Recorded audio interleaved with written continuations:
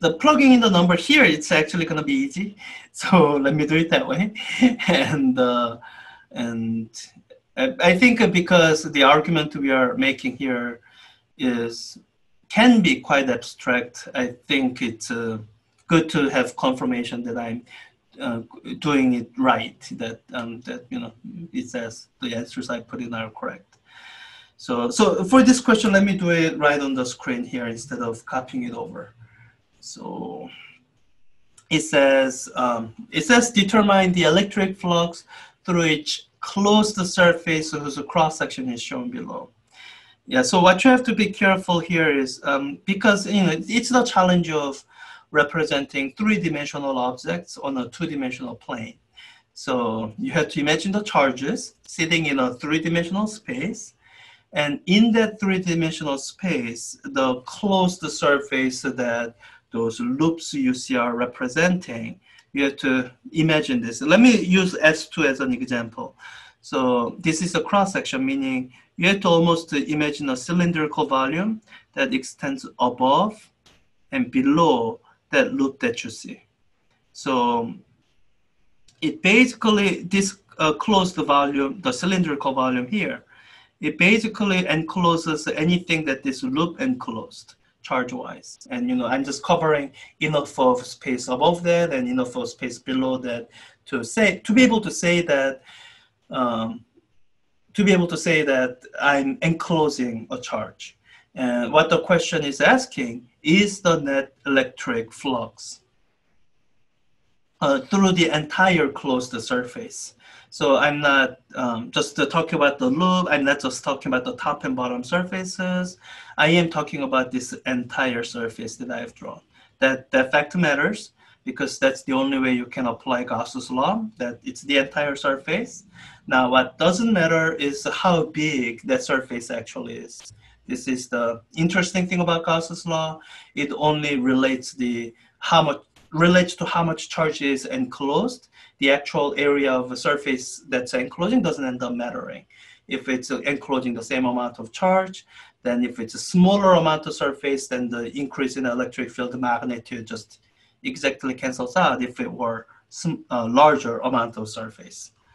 So let me go through this calculation quickly. So really what we are applying here is the basic statement of Gauss's law, which says that the net electric flux through a closed surface, which we represent with the symbol, is equal to the amount of charge enclosed.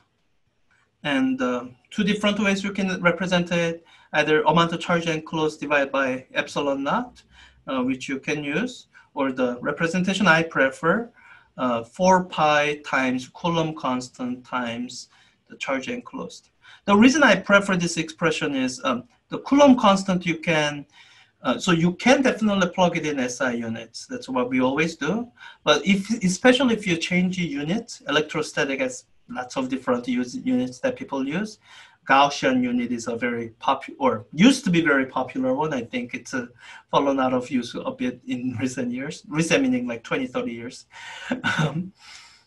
When you change units, if you have the expression written in this way, it's much easier to change units because all you have to change is what number you plug it in here.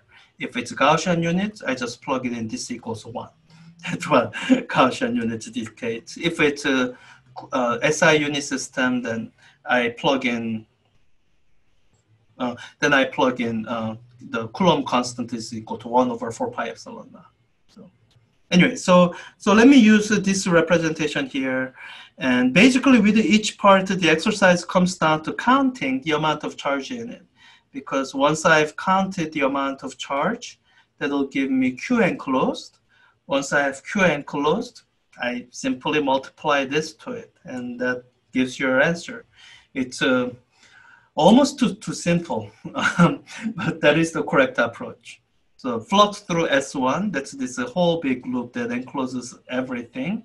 So let me add up all the charges. 4 plus 4Q, minus the 4Q, add them all up. They add up to 0. So net flux will be 0. Now, it doesn't mean that the electric field on these surfaces is 0. You can clearly see from this distribution that electric field closer to this portion is going to be pointing into the surface. Electric fields closer to this portion will be pointing out of the surface. So there's a very interesting electric field distribution. But as far as the net flux goes, they add up to 0. And the best way to gain an intuition about that is imagine drawing the electric field lines. We went through that on Wednesday. So flux through S1, net flux is 0. Flux through S2, okay, looking at it just encloses that minus 2Q. So that ought to be 4 pi times the Coulomb constant times minus 2Q. I mean, I can simplify, but I think it's fine. The system will handle it. Flux through, let me erase that box. I don't know what that's boxing. Flux through S3 is the surface that closes just the charge plus Q. Now, the surface does go very near this negative charge. Doesn't matter. What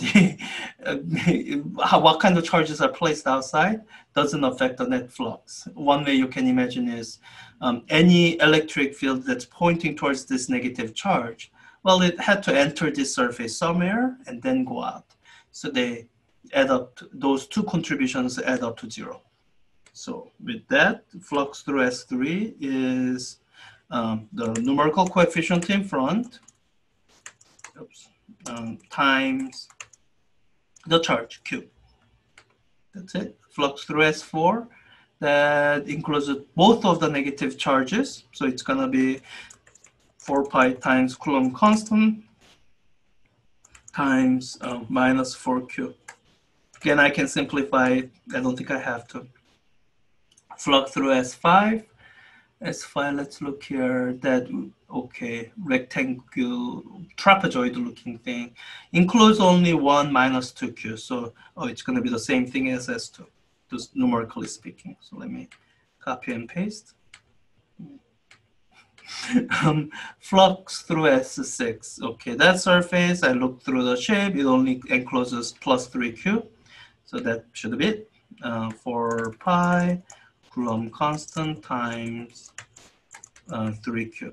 And you see how I'm sometimes putting the multiplication mark, sometimes not. All those are fine. The question type is able to handle all those different ways of representing. So, don't worry too much about the spaces. The system understands implied multiplication. So yeah, so that's it. It's almost too simple, which is why I want you to do it here. And it really is about Gauss's law and what Gauss's law says. And it's it is abstract and not quite intuitive. And that's why what I keep emphasizing in this week, that the material we are covering is highly mathematical.